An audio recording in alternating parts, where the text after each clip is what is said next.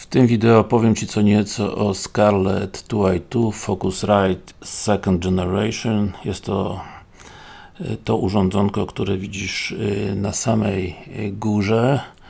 Jest to druga wersja filmu, ponieważ w poprzednim niestety nastawiłem zbyt wysoko gain i dźwięk był nieco przesterowany. Natomiast ta Scarlettka zastąpiła tą pierwszą Scarlett, którą widzisz poniżej, i według producenta była ona najlepiej sprzedawanym modelem interfejsu USB na świecie.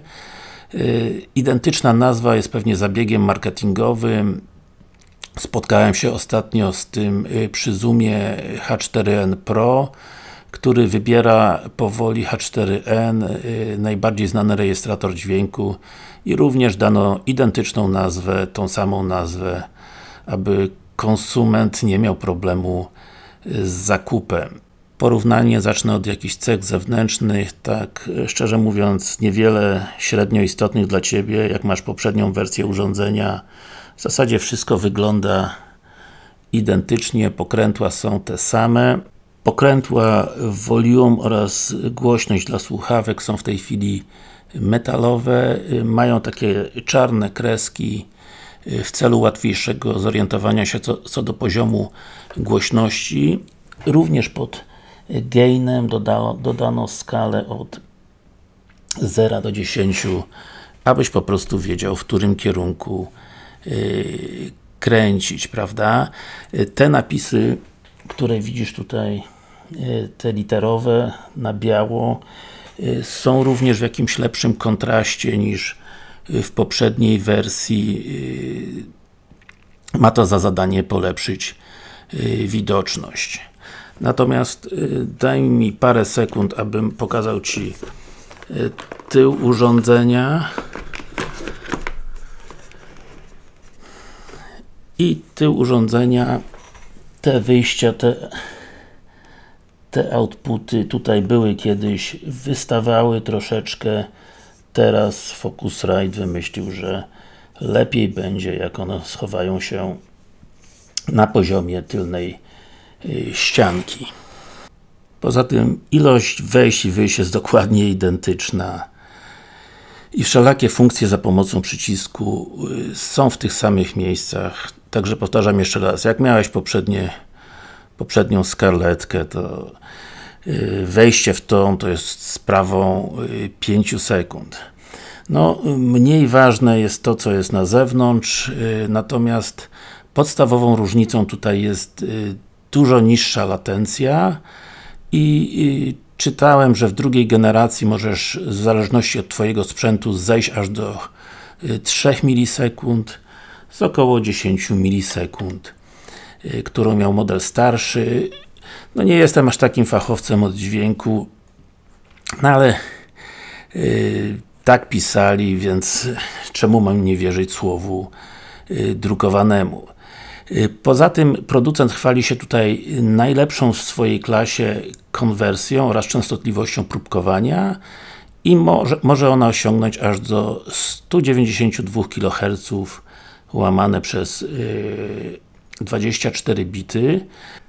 Jakość dźwięku zarówno jednego, jak i drugiego porównywałem podczas tak zwanego live streamingu wideo. Potrzebowałem tam troszeczkę przyzwoitej jakości głosu dla moich widzów i według mnie oba urządzenia spełnią Twoje oczekiwania. System u mnie jest taki, że z reguły siedzi 2 gości. Mikrofon w tej chwili ten Yeti Blue Pro mam gdzieś tutaj, natomiast z reguły jeden gość siedzi tutaj, troszeczkę oddalony od mikrofonu, drugi siedzi tutaj, także nie są to typowe warunki studyjne, jakie mam. Tak więc te 2 kable XLR są po prostu podłączone, idą tędy do Yeti Blue Pro, który jest tutaj. Próbkę dźwięku z tego Yeti Blue Pro dam Ci gdzieś w adnotacji, musisz tam zobaczyć. Jeszcze tej próbki nie zrobiłem, nie chcę Ci dać materiałów takich no średnio oglądalnych. Jeżeli podłączasz to urządzenie do Windowsa, masz swój sprzęt w systemie Windows, to potrzebujesz ściągnąć aplikację ze strony producenta i jedyny problem, jaki możesz napotkać, to po prostu powrót do ustawień domyślnych po wygaszeniu komputera. Czytałem, że też był problem, jeżeli się wygasił sam ekran. Ktoś miał wygaszacz ekranu i też mu się tam resetowało. Natomiast i tak jest to podobno duża poprawa w stosunku do pierwszej wersji aplikacji, gdzie błędów było dużo więcej. Także reasumując to wszystko, no jeżeli masz poprzedni model, to wcale nie musisz kupować nowy, ale bądźmy szczerzy, jakość dźwięku jest dla mnie super, latencja jest niższa niż była przedtem, urządzenie jest wykonane bardzo solidnie, także no nic tylko lecieć gdzieś tam do sklepu i kupować, jeżeli tego w ogóle nie masz. Minus, problemy z aplikacją, ale tak jak powiedziałem wcześniej, w pierwszych wersjach tej nowej apki było gorzej.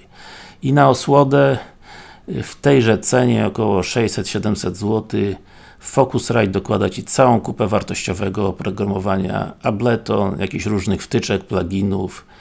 No, na pewno są one wartościowe, jak jesteś na budżecie, natomiast ja tam za bardzo nie jestem dźwiękowcem, no, nie będę się wypowiadał na ten temat, po prostu uczciwie powiem, że nie mam większego w tym doświadczenia, także na tym kończę. Mówił Darek Kraśnicki z Wrocławia, szczęśliwy posiadacz tych obu urządzeń. Ta Scarlettka na dole poszła już, służy mi do innego urządzenia, do mojego laptopa. Ta na górze stała się urządzeniem podstawowym. No w ogóle mam sympatię do nazwy Scarlett. Nawet ostatnio w Lądku Zdroju w hotelu Gravert spałem w hotelu Scarlett, prawda? Była kiedyś Toyota Scarlett. Także nazwa jest bardzo sympatyczna. Natomiast jeżeli masz to urządzenie, jeżeli chciałbyś coś powiedzieć w tym temacie, no zapraszam Cię do komentarza pod tym wideo. Natomiast teraz co zrobię? Spróbuję zrobić mały clipping.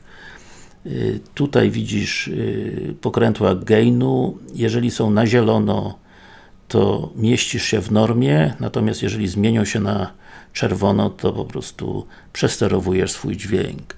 Raz, dwa, trzy, cztery, pięć, sześć, test. Raz, dwa, trzy, cztery, pięć, sześć, test clippingu. Myślę, że wystarczy tego krzyczenia, tych pokrzykiwań. Masz porównanie dźwięku, jak Scarlett reaguje na dźwięk zbyt głośny. No, błąd, który popełniłem w poprzednim filmie, po prostu ten gain dałem za wysoko. No i tak szczerze mówiąc, z dźwięku nie byłem zadowolony. Brzmiał co najmniej jakoś dziwnie. Także jeszcze raz zapraszam do komentarza, szczególnie jak masz tą Scarlettkę lub poprzednią. Napisz, sam jestem ciekawy. Wbrew pozorom recenzji w języku polskim różnych sprzętów ciekawych nie ma zbyt dużo. Jest w języku angielskim. No ale to nie każdy z nas zna język angielski. Jeżeli Ty nie znasz, to na pewno ta recenzja może Ci się do czegoś przydać.